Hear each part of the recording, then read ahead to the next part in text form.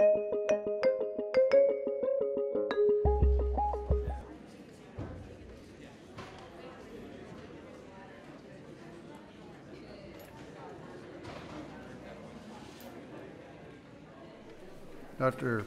Renella is going to talk to us about MR and CTA. He's down at Assistant Professor at Irvine and at CHOC, Director of the Imaging Section. Yes, sir.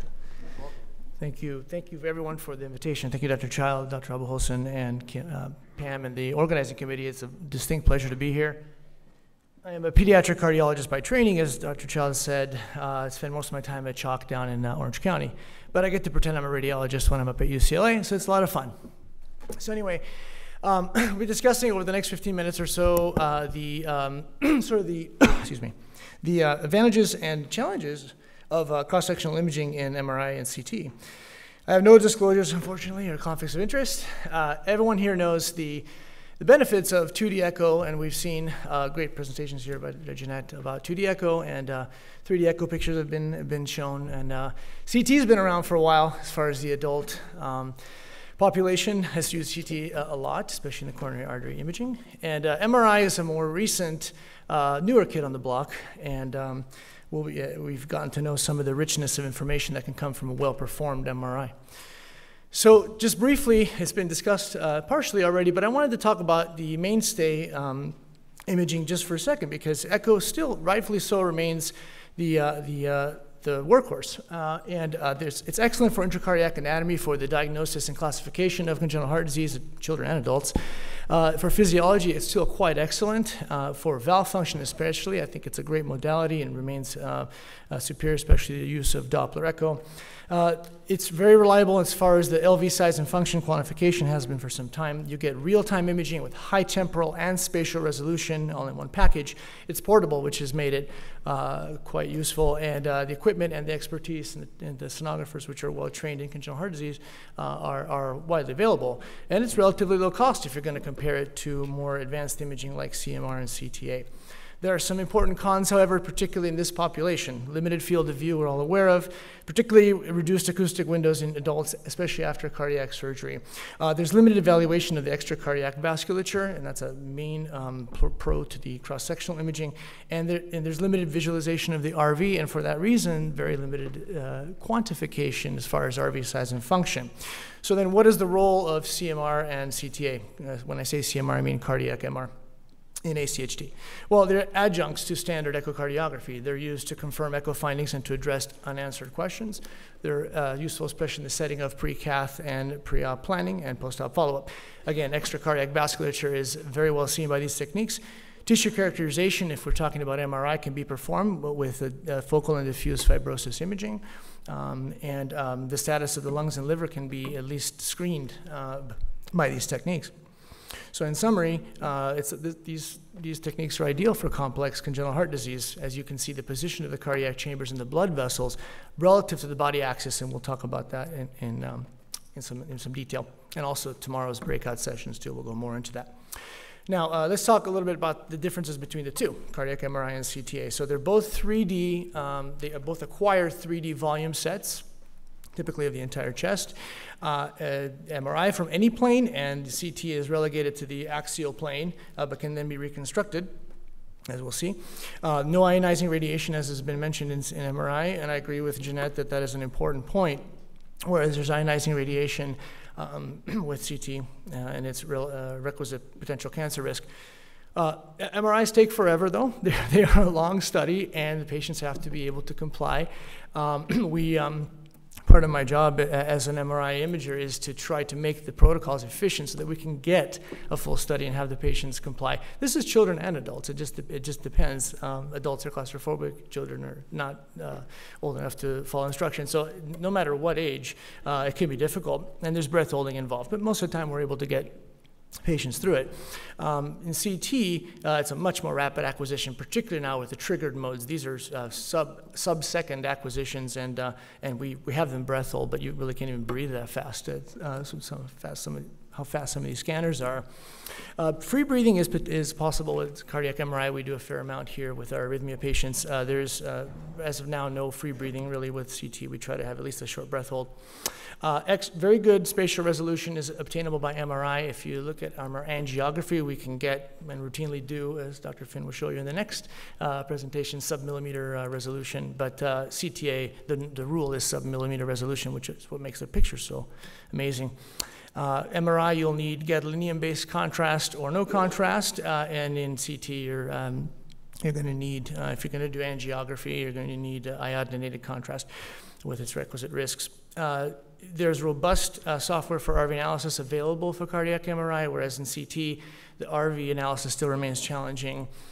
Flow analysis is possible with MR and not yet with CT. Metal causes significant artifacts in MRI, and there's less interference by metal for CT. MRI is not ideal for coronary imaging. Again, Dr. Finn will show you a few nice pictures in the next, I'm sure, in the next talk, but CT is currently the non-invasive gold standard. Contrast allergy, less likely in MR, more likely in CT. There are a few well-trained technologists and personnel for cardiac MRI to do dedicated cardiac MRI. And so, I think that to get a good study in a complex congenital patient, it is important that a big center like ours here does that study. I feel strongly about that.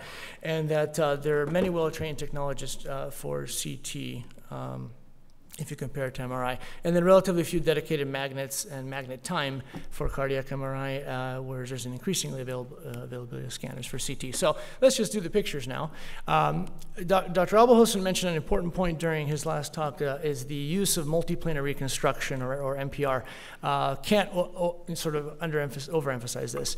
And it's, I would say, I would encourage everyone, we're going to go through some pictures here, to learn how to use MPR tools. We use Osirix here, which is actually a shareware, free online type software, and to use it to get as familiar with it as you do with echo systems. I mean, you know how to use an echo, you know how to measure echoes and manipulate them, and I would try to get as familiar with this type of MPR as you are with echo, and I think it's going to help a lot. And it's not that hard, actually. We'll show you tomorrow.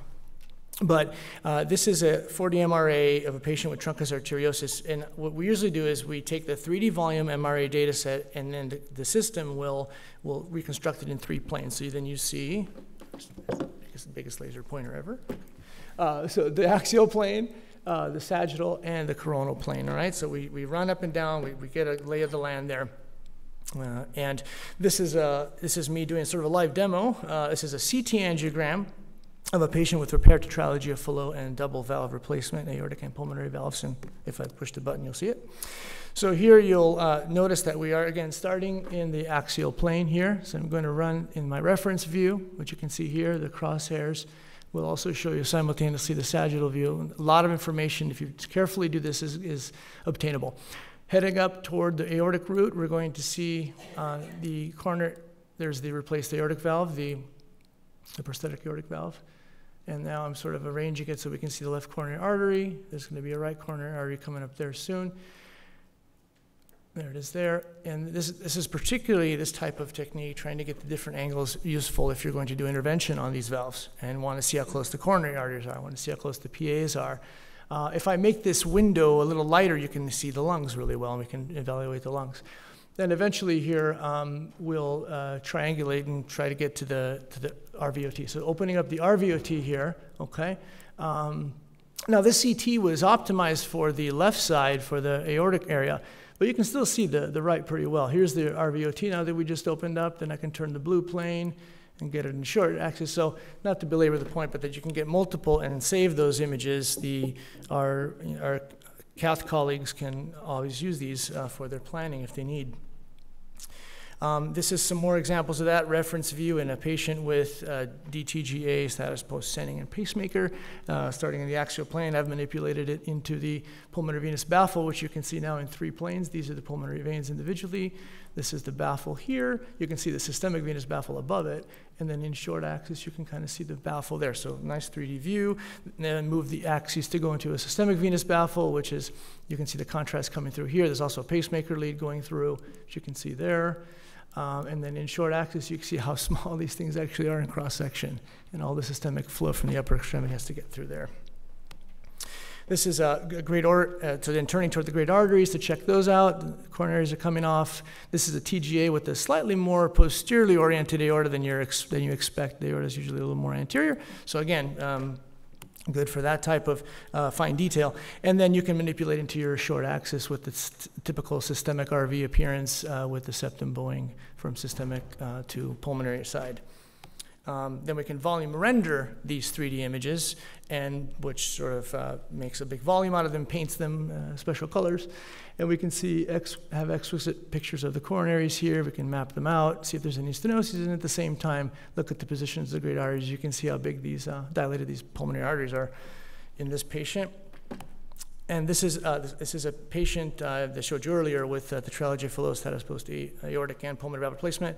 This is an MRI in the same patient. I just wanted to show you this to show you that actually these prosthetic valves are not causing that much metal artifact, and these MRA sequences are a little more robust, and they're a little more resistant to metallic artifacts. So we got great pictures with MRI. This is just a technique that we can reconstruct the MRI in called a thin MIP, which is a maximum intensity projection. So you can ask your radiologist to create these really brighten up the arteries and make contiguous slices so that you can run it like a CT.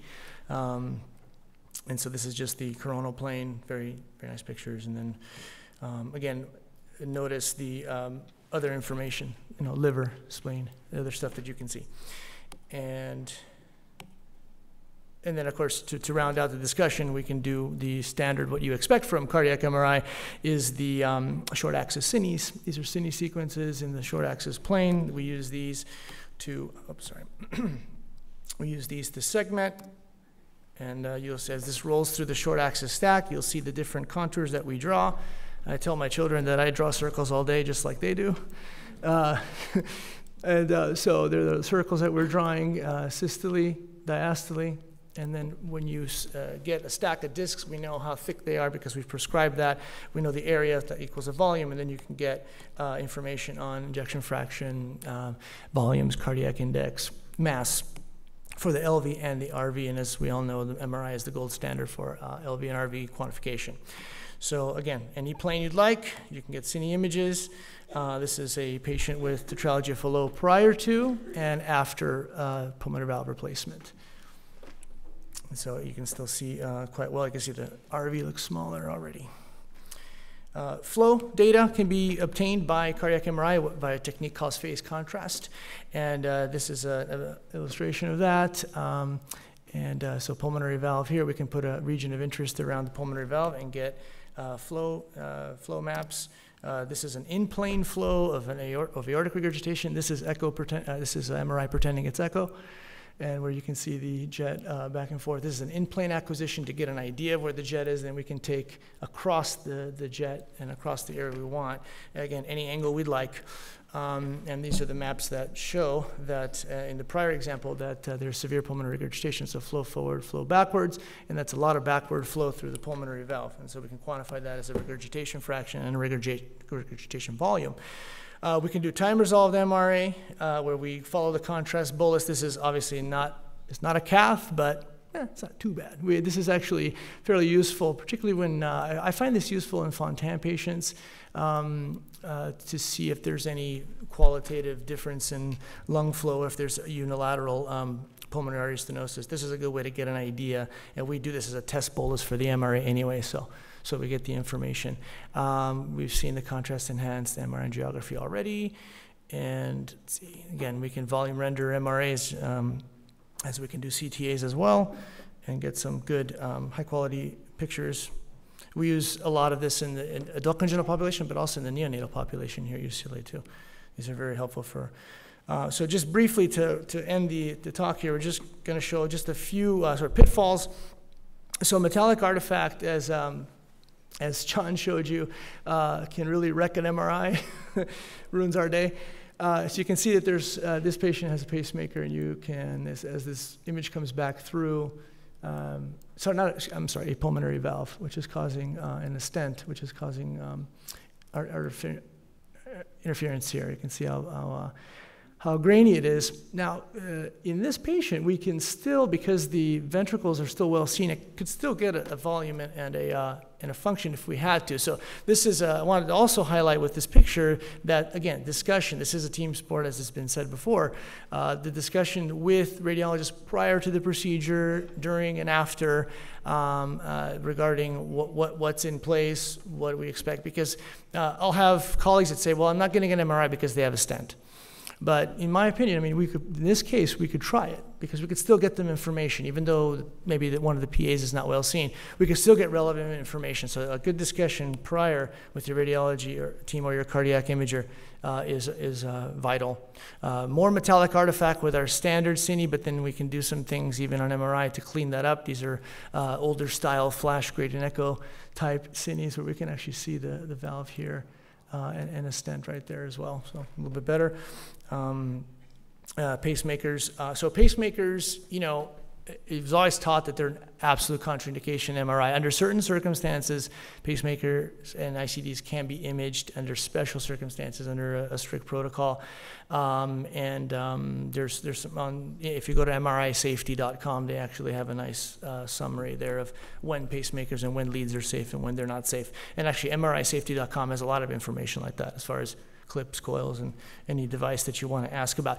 But this is to show the adverse effect of a pacemaker on the image. Can't really see anything in the same patient with the CT, or there's the pacemaker. We were able to see something. So again, good discussion with the radiologist prior.